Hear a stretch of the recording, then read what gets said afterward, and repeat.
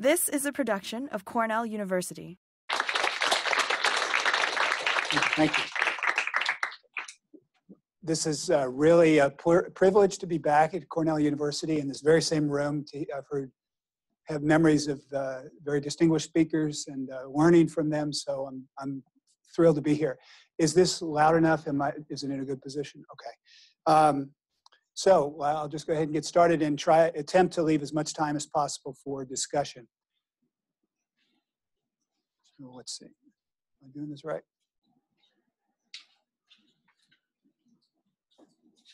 It's not moving. See if it's capable of moving. Okay, we may have to stand here. Okay, good. It is working. Okay, so first of all, I like to start with a list of all the private sector funding I've received to talk about genetic engineering and CRISPR. And that is the list right there. So this is important because, in fact, I've never done CRISPR. So never engineered a plant. So I'm an outsider to this field, and I think that gives me a certain degree of perspective, which might be helpful. Having received funds to do genetic engineering is not a problem. In fact, that's how you become experts. But I can say honestly that I don't have any conflicts of interest in this area. And because it's so controversial, I think it's important to make sure that's clear. So my motivations, I've learned that it's probably good to be explicit about my motivations. And I believe that the wise use of CRISPR technologies and genetic engineering contributes to the common, or can contribute to the common good through increased food security and more sustainable food systems. That's my motivation for coming to Cornell. Well, through the Alliance for Science, most of all in this case, but for this as well. So this is the outline, and it looks like a lot, but we'll get through it because some of these topics are rather short. CRISPR, genetic engineering and disease resistance, and you can read it for yourselves. Starting with CRISPR. I want to just say a few things about it. First of all, plant transformation has been accomplished largely by two technologies that have been very useful. One is to use agrobacterium, a natural genetic engineer, to basically transform plants. And the second was to use the gene gun particle bombardment. A lot of you are very familiar with these. And am I still speaking loud enough if I talk like this in the back? Okay, good. So those have been useful technologies in introducing genetic constructs of interest in random locations in the genome, but nevertheless useful. CRISPR, I think, first of all, let me explain it briefly and then distinguish it from plant transformation. There are two elements to the CRISPR nanomachine. I guess we could think of it as that. I've heard it called that. The orange, whoops, I've muted it. Okay. All right. So the orange bubbly thing is the Cas9 site-specific nuclease, and the gray to green structure there is the single guide RNA, and working together, the guide RNA leads the Cas9 to a particular site based on Watson-Crick base pairing, and it cleaves at a particular location on that in that double-stranded DNA. And so that's what the CRISPR, the Cas9 single guide RNA does. But it's what happens after that results in gene editing. And so now we've got a double-stranded break, and so the cell is going to repair that, as quickly as possible. Sometimes, often introducing an insertion or a deletion of a small number of nucleotides. And I'll refer to why that's important in just a few minutes. If you include into the same cell a template that has homology to both sides of this cut, but has this blue gene that's new, then you can introduce an additional genetic construct into the breakpoint. So if we were to imagine that blue gene that we've introduced has some value in terms of conferring disease resistance, then that would be easy to imagine that could contribute to disease control. This one here, though, I want to comment on because we're introducing indels into a gene and so we're causing disruption to the gene. But why would that be important? Because if you target a susceptibility gene and introduce an indel there, then if you've done that across all homeoalleles for that plant, this is wheat in this case, which is a hexaploid, then you've created a resistant plant. Okay, and this is one of the ways that actually this is being used. So we've got two ways, general ways that could introduce disease resistance. There are multiple ways that the CRISPR, the Cas9 single-guide RNA can be introduced into a eukaryotic cell. But the one that, without going into those in detail, I'll leave more time for discussion. But the one that caught my attention the most is represented here. And so this is actually where there's no introduction of DNA into the plant. It's just the combination of the Cas9, represented as purple, the Cas9 enzyme, and the single-guide RNA, and those are joined together in a ribonucleoprotein, which can be transfected into protoplasts or introduced by the gene gun. And again, that's been described as DNA-free gene editing. So I think it's just an interesting concept. But there are other ways that the Cas9 and the single-guide RNA can be introduced. Another thing I think is notable about CRISPR gene editing is people have successfully multiplexed with multiple single-guide RNAs. So we can actually target several genes at one time in the same cell.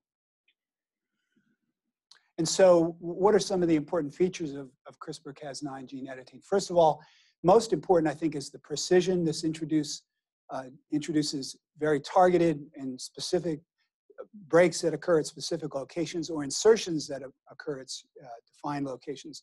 And that distinguishes it from the previous forms of plant genetic engineering.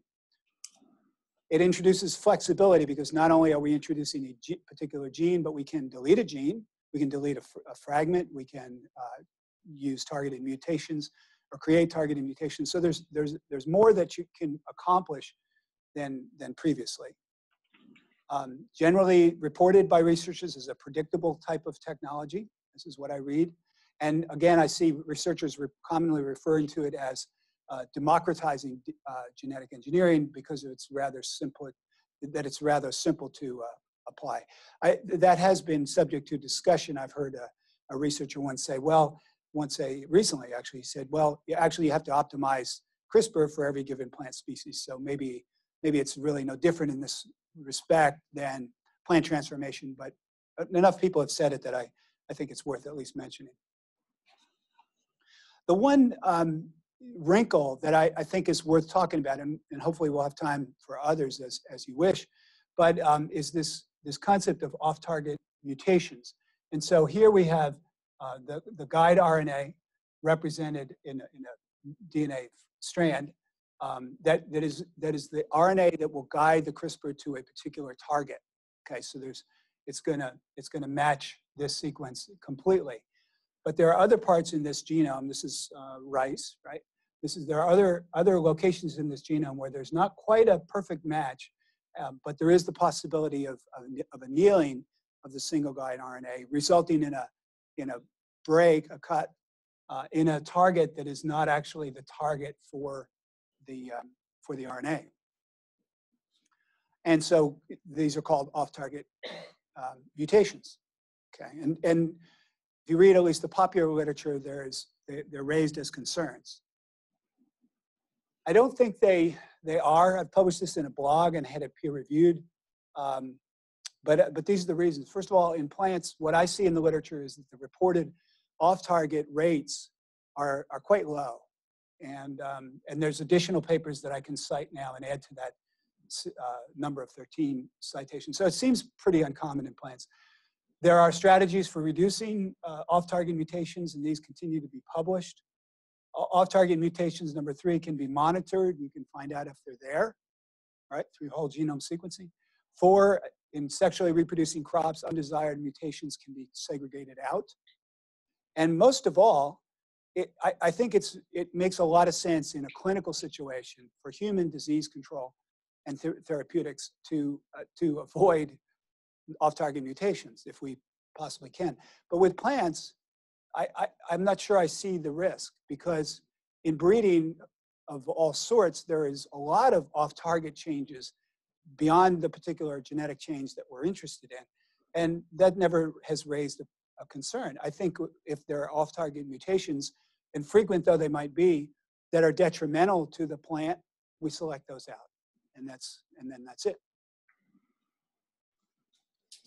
Now, I do want to bring attention to this paper here, which is just published a few weeks ago. Actually, not published. It's in a preprint server, so it's not been published in a journal. But they documented seemingly in a well-done way, to my eye, of translocation and chromosome duplication, portions of a chromosome being duplicated. They documented both of those as a result of CRISPR-Cas9 editing in Arabidopsis. So I still think the same response applies. Is that a problem in plants, particularly since we select and we test the progeny? But I think it's an area that's worth paying attention to and certainly researching. So, so we'll see where this leads. Okay, genetic engineering and disease resistance. We'll flash through just a few slides. First of all, I published a paper in the journal Sustainability on genetic engineering from my perspective as an applied plant pathologist, and went through and actually described the different strategies. Well, maybe I'll show that. This is open access, by the way, if you're interested in it. Okay, so these top, what I think, 10 strategies were described in the paper and cited with examples. And then promptly within a few months of publication, there were a couple more strategies that were published. The point is that there is quite, and within each of these strategies, you have a pretty wide landscape of possibilities for engineering disease resistance. So, and so we've got a dozen at least, right, strategies for engineering resistance. And I want you to be impressed by the possibilities. That's not to say there aren't concerns, but there's a lot we know we can do already. Maybe not all of it would be workable in the field, but some of it would. So my conclusion from the literature and talking to experts is gene editing, it seems to be capable of providing all the transgenic and all the cisgenic types of resistance that have been published as a result of genetic engineering. And it can also provide targeted mutations, large deletions, and allele substitutions, so which was not, to my knowledge, possible before. Okay, genetics and crop pesticides. So this is going to draw on my experiences as a applied plant pathologist in Dr. Lorbier's program. First of all, I'll talk. Maybe I should point out that among the three categories of pesticides, there's herbicides, which is the largest category of use of herbicides. These are old data, but still, we're in the ballpark here. Insecticides and miticides represent the second category, and fungicides and other chemicals for disease control are represented in the third category. So let's take the first one, and that is herbicide-tolerant crops. So, or herbicides, how could CRISPR play a role in reducing herbicides is the question. And one way might be to engineer plants for herbicide tolerance. Okay, that's one possibility. So if we look at a recent review paper on the use of CRISPR research or publication of results in using CRISPR, yield was the principal focus. Biofortification was number 2, and number 3 is herbicide tolerance, basically. So pretty high on the list. And I know of the large-scale manufacturers are using this in their research programs to create plants that are resistant to herbicides. So let's look at the experience with Roundup-ready crops, glyphosate-tolerant crops, and that picture tells it all. These plants have been engineered to resist an herbicide that would normally kill all plants, right? It's been very useful technology, very useful to the farmer. You just have to ask a farmer, you know, why do you use this technology? And you'll hear, and that, you know, so that's the one side of the equation. The other side is this. And so here we have glyphosate resistant mare's tail. It's one of the species that's resistant to glyphosate in many parts of the United States. So that's, I think it's fair, even though the technology has been useful to farmers, it's fair to refer to this as kind of a pesticide treadmill. Where does it end, right? So, so we can talk more about glyphosate, but my point is that I don't think CRISPR represents a near-term solution to the challenge of reducing herbicide use. Okay. Well, actually, let me add to that, because a couple of other possibilities for the use of CRISPR to reduce herbicide use is represented here, and that is one, genes for allelopathy can be introduced into another species of a crop, and so now the roots of the plant become a source of a toxin to weeds. That's being done with sorgoleone from sorghum. In a research capacity, it's not anything I see as near-term commercial. What about fitness suppressing gene drives, engineering the weed to spread a gene drive within its population that is fitness suppressing? It's a great concept. It's being done in a research capacity. We're nowhere near commercial use of that. I mean, you know, there's a lot of issues to consider. So bottom line is, I don't see CRISPR as providing a solution to with respect to the reduction of herbicide use. In contrast, with respect to insecticides, miticides, and disease control chemicals, my opinion from where I stand is this is low-hanging fruit. This is low-hanging fruit. From, again, think back to all the possibilities that I described before, knowing that, sure, there'll be challenges, but this is a very underutilized technology in my opinion. All right, so this is a slide from Orange County, New York. I worked with Jim Warbeer for 5 years on onions, had a great experience. And this toasty, crispy onion plot is from natural inoculant. All we asked the grower to do was turn off the sprayer.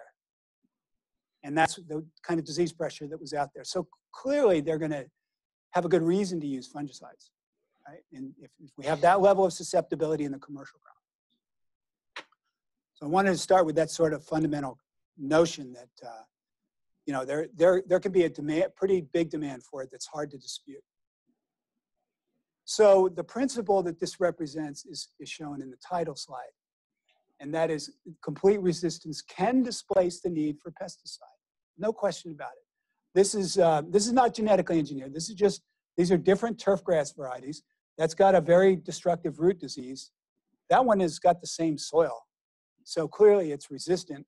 And I'm telling you, against that disease, if you want to control it with fungicide, you're going to be spraying a lot. So, you know, obviously this would be a much better choice. This case does involve genetic engineering. It's a cisgenic approach to controlling late blight, and all these plants are engineered with that cis gene, and here it's a plant that's not. And so again, complete resistance can displace the need for pesticides. That is something that is fundamentally really well known among applied plant pathologists. There's another case from genetic engineering. This is insecticide use in corn has gone down dramatically since the introduction of Bt traits for insect control. That is, I think, entirely attributable to that. And in other parts of the world, we've seen similar reductions in insecticide use with Bt crops. Bt brinjal or eggplant in Bangladesh has been widely adopted by farmers because they typically, I've read this in multiple places, scholarly sources, typically they would be spraying 70 to 80 times a growing season or more to control the borer, and now they're down to very low numbers. That's not to say there aren't issues and concerns, but the point is that there can be reductions in pesticide use from genetic engineering, and no one's surprised by that who works in the field. Another example, I like this example from Florida. This is bacterial spot of tomato. Here we have the same variety with a single gene for pathogen recognition, a single receptor that comes from pepper, right? From pepper. And as I understand it, the only reason this hasn't yet been commercialized is because they don't know how to handle the public relations challenge of a GMO. But it's anyway. They published it. It looks good. Seems to work. And this is what they're doing presently, and what our growers do in Kentucky. I don't know if you have much bacterial spot here in this climate, but and they're spraying copper, and copper is not good for the environment. It's not good for the workers. So I think, my opinion, this is actually more sustainable. So here's a paper by Bill Fry going back to 1975, but still really kind of a classic paper. What he did was he plotted the apparent infection rates against fungicide dose for two varieties, a more susceptible variety, Russet Rural, I think it was called, and Sebago here. And so this differential, there's a slight interaction, so the differential is different along different parts, but this differential shows the savings achievable in fungicide as a result of this partial resistance. So complete resistance is a no-brainer. When we have complete resistance, we can reduce pesticides to zero maybe sometimes, depending on the circumstances. Here, but even partial resistance can reduce the need for fungicide. And that's what that paper shows. So it is well established that genetic engineering can produce disease-resistant plants, and genetic solutions can displace pesticides for control of diseases and insects. These are, I think, well established. So if genetics are underutilized, then how do we do it sustainably? Okay, that's what we're going to talk about next. And so I think there are two fundamental ways that we can use genetics sustainably. Right? And when I just say sustainable, I mean for the indefinite future. How do we do it for the indefinite future? Not that I have all the answers, but I'm going to offer what I think about this. First of all, it all depends on diversity. It all depends on diversity. So one way to use genetic resources is to not depend just on the genetic resources. So make sure to deploy a diversity and control tactics. And we have a name for that. It's called integrated pest management.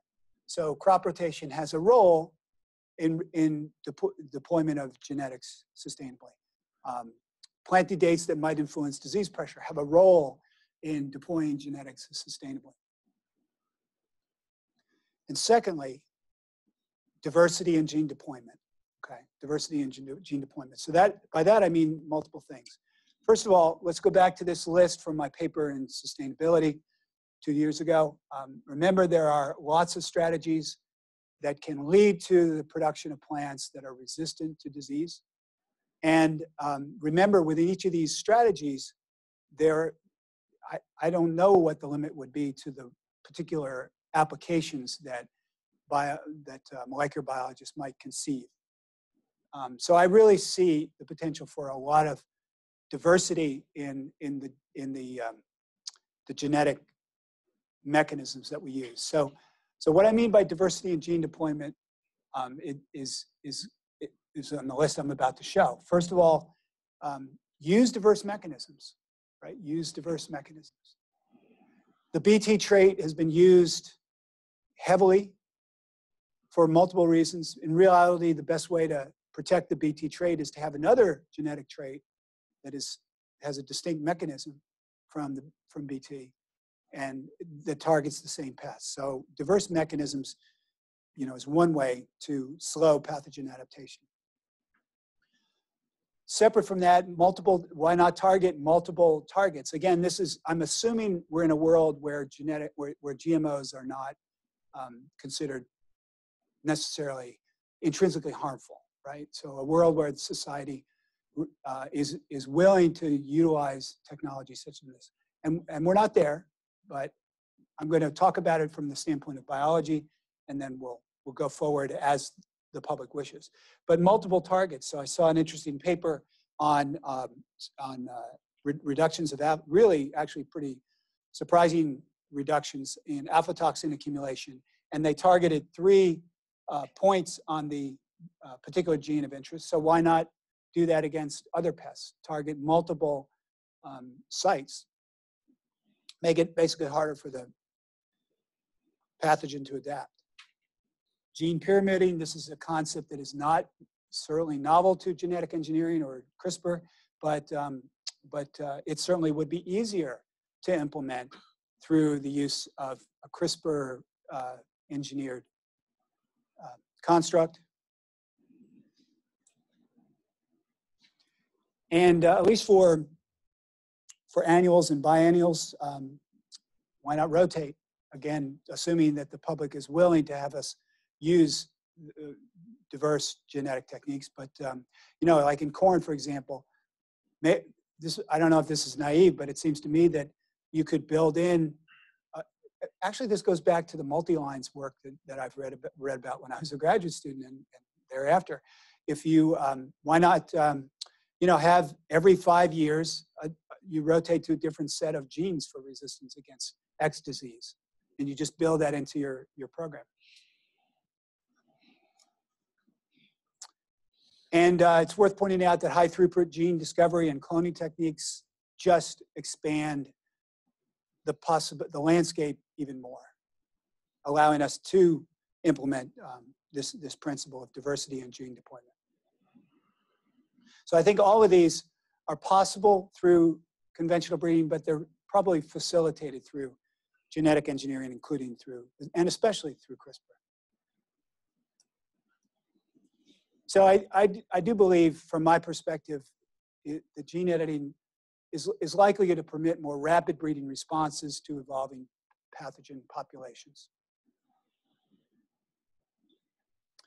So, yeah, but we've always got to think. Now, I am excited about the potential for the wise use of CRISPR. You know, I mean, it's pretty hard to hide that. But our job is, as scientists, is to be willing to look at the full picture, right? And that's part of what will happen in the discussion. But so here's one example. I mean, as a biologist, this one certainly catches my attention. So for at least for a period of time, there was only one Bt toxin event used in cotton worldwide. So I mean, it's pretty easy to imagine that kind of widespread use of a single gene construct could represent a risk, right? How do we know?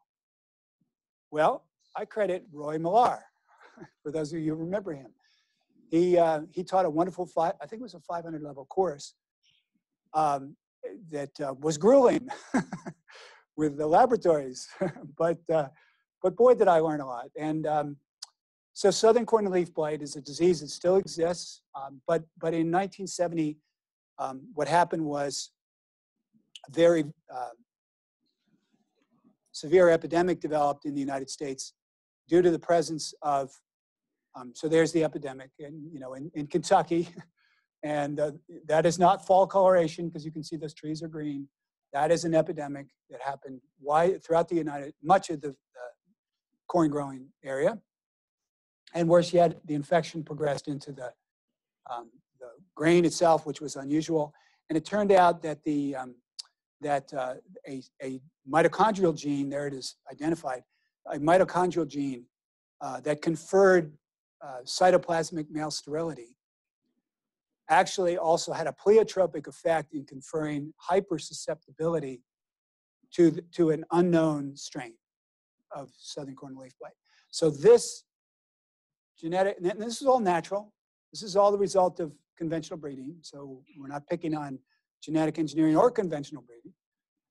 So this natural genetic trait was what predisposed, unknown in advance, was predisposed the crop to this epidemic. So we know that the widespread use of a particular genetic construct could lead to an unexpected outcome.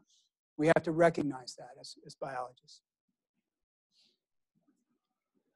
But overall, my opinion is that the sustainable use genetic resources for disease control actually puts more, would depend on greater reliance on genetic knowledge and innovation, not less knowledge and not less application, but greater reliance, as you've seen. Okay, social considerations. We're not going to go into it deeply, but I think it's important to give voice to the social dimension of these technologies. And a lovely one that social scientists ask is, who decides where to use the technology and when? And I don't think there is an easy answer to that, but it's a good thing to wonder as biologists. Who decides? Who benefits before we use it? Who might be the beneficiary? At what rate is it used? Again, I don't think I know the answers to these. Who might be disadvantaged? And does genetic engineering promote food access? And those are the things that interest me most, the things that contribute to sustainability in a social sense or an environmental sense. So that's why I think it's important to think beyond and talk beyond just the glyphosate Roundup Ready trait that's the most common. One of the other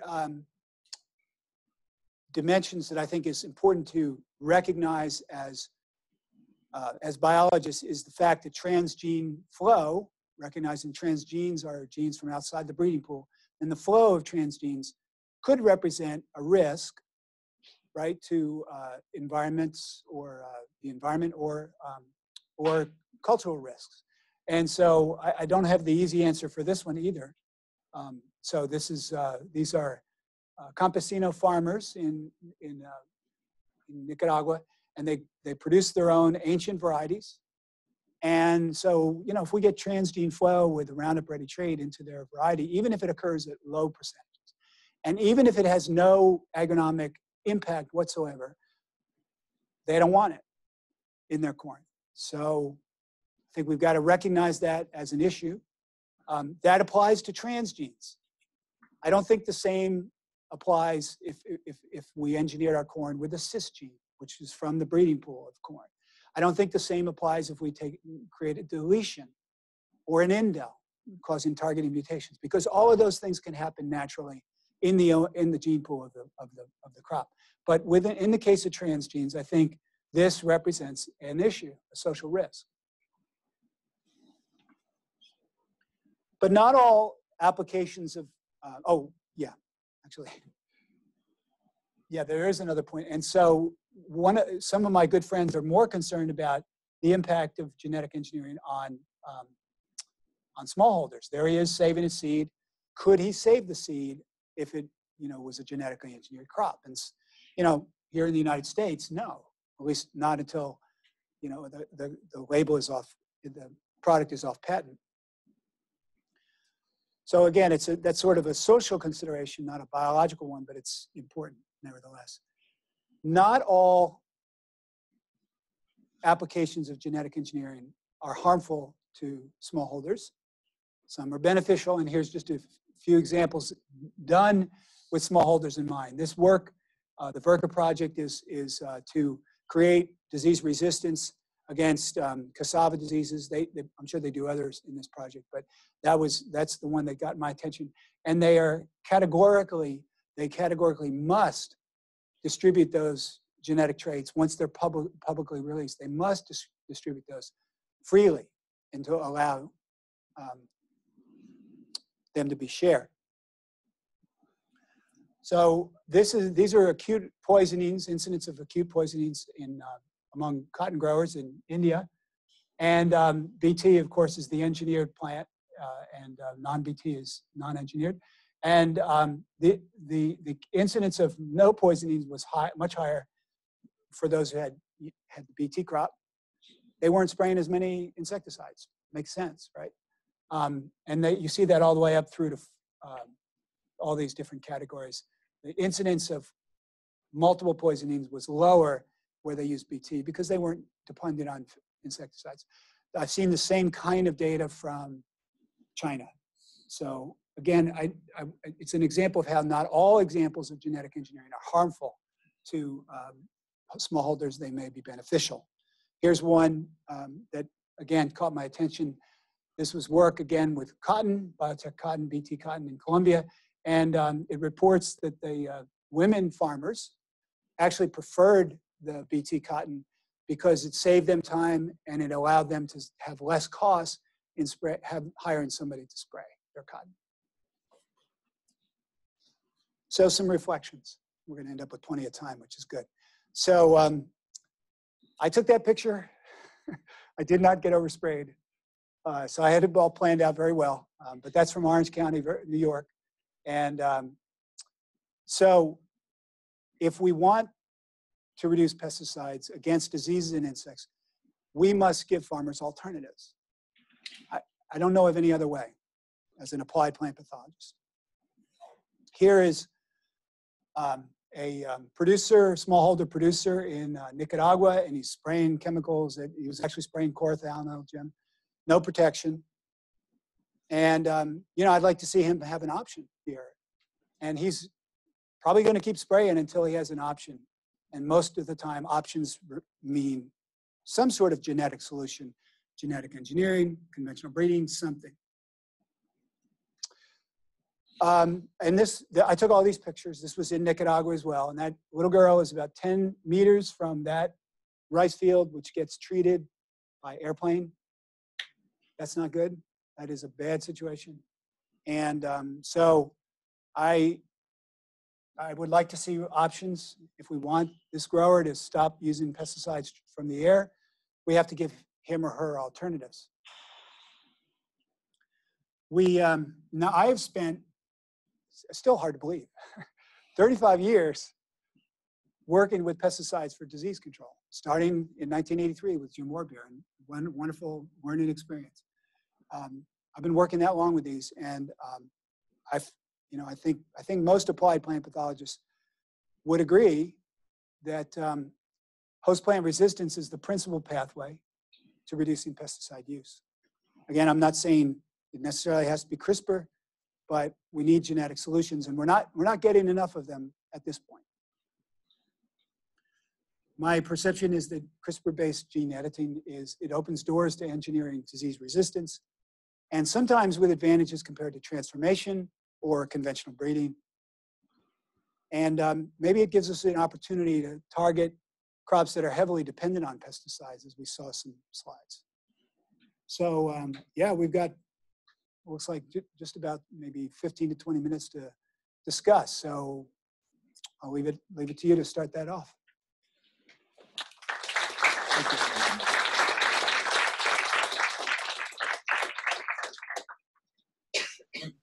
In the back. It was a great talk. Thanks very much. Thank you. You presented genome editing squarely in the context of genetic engineering. Mm-hmm. Actually, as a subset. Yes, it is. Yes. And I think that's accurate, and I think it's easy. It's an easy concept for biologists. But when it comes to public perception, there are some people who would argue that it's important to distinguish genetic engineering as referring to gene guns and tDNA insertions randomly throughout the genome from the new technology. Yeah. And there's even a tendency to call CRISPR to refer to genome editing and CRISPR technologies as precision breeding. Yes. So, words have power. What's your take on that? I know you didn't have a lot of time to talk about. No, it's great. That's one that's. Boy, yeah, that's a really good question. I think that's one of those things that I'm probably as I am as interested in hearing what you think about it as whatever I think about it. How do we describe these technologies? So I may change my mind on the plane home after the discussion, but I tend to, so I do a lot of outreach on this topic with the public, and I usually ask for about an hour and a half. And in that period of time, I have the leisure to be able to talk using some pretty useful graphics. What is genetic engineering? What is CRISPR? And how is it used? And there can be some overlap in the outcomes, right?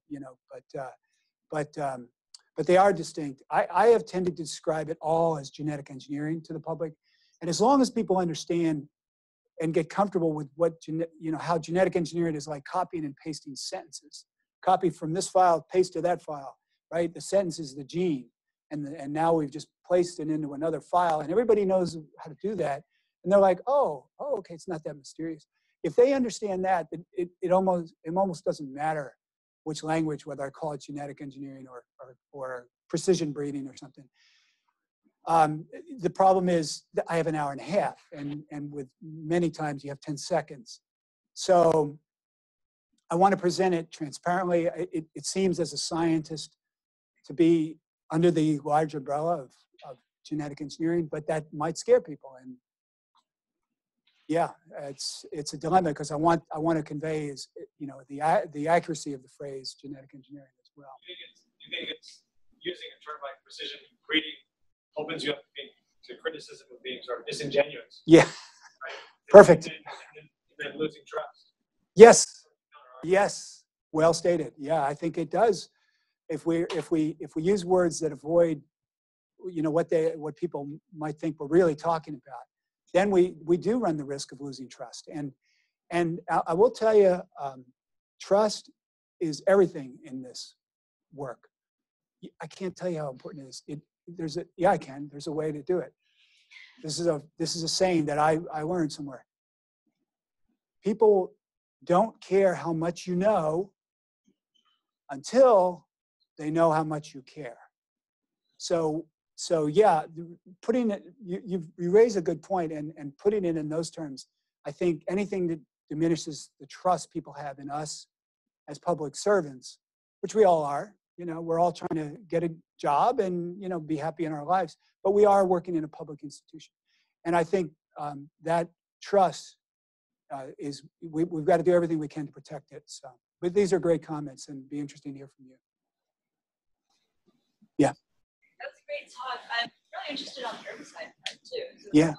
Seeing some of your ideas. So when we talk about adoption by the public, there's different categories of adoption. We have consumer adoption, we have industry adoption. So for agribusiness, we have so much of our agronomic crops that are already GMO, corn, soybean, sugar beets, right. And it just goes on. So the issue is this going to be affordable to use CRISPR? Because what I've seen from the media is that there's additional licensing fees associated with any commercial product that was developed using CRISPR technology. Yeah. So I consider that when you look at R&D, this new term D, the additional D, cost effectiveness is incredible, a big barrier. You could have the best technology, but if it's not affordable compared to how cheap it is to just spray pesticides, it's going to be the biggest barrier to industry adoption. Well said. It's going to be affordable. CRISPR. Any type of yeah. Well, I don't anticipate it being more expensive than current practices of genetic engineering. I think we just have to wait and see. I haven't seen, much that indicates, the long-term cost to farmers and so on. One of the things, though, it definitely represents an opportunity, and corporations can't price their products out of the market, obviously. I went to, it's called CRISPRCon, the CRISPR conference at Berkeley. I don't know, maybe you're familiar with it. Yeah, it was a great conference, and because it had people from all walks of life, attending. And they did these little surveys that you could respond to on your phone. And so, I think people responded. We had a pretty good survey results. And when they asked the question, what sector do you represent, or what area do you represent? Half were agriculture. And so that means, all the applications in the therapeutic world and other applications were the other half. In other words, the big one by far was agricultural uses. So it must have a lot of potential to make money for so many people to be there from the agricultural world. These were company representatives, I'm sure, maybe large-scale farmers, but not small farmers. But so I worry a little bit that it's going to be used principally for herbicide tolerance. And again, I think that's, I respect the benefit has been brought to the growers who use it. I totally do. And it's not the kind of application that excites me because of all the things that we could be doing. So maybe the cost issues we'll learn more as we go through. I don't know what they will be though. Yeah. Has there been any work in combining CRISPR, modified tolerance in plants with non-genetic approaches to avoiding pests, such as like push and pull or polyculture? No systematic research in that area. Yeah, and so I made the point that diversifying disease control tactics is going to be important to reducing the pressure, the selection pressure on the pests, and that's true whether we're dealing with a genetic trait or a fungicide. That's why I'm quite confident with it. We know from we recommend with fungicides, don't rely on just on the fungicide. Use other mechanisms for disease control, other tactics. So I'm saying that as an academician, knowing that in reality it's growers have a lot of things to be concerned about. They may not always do what they should, but our job first is to understand the biology, and I think the biology is pretty sound. That we want to at least know that we should be recommending alternatives and other tactics for disease control and implement it as best we can. But nobody, back to your specific question, I've not seen studies that integrate the two. I think we have a lot of experience, research-based experience with everything else, host plant resistance through conventional means and all other cultural and chemical methods to know that an integrated approach is ultimately better for lots of reasons, but no one's specifically done that yet with CRISPR technologies. Please join me in thanking Dr. Vincelli for the wonderful summary.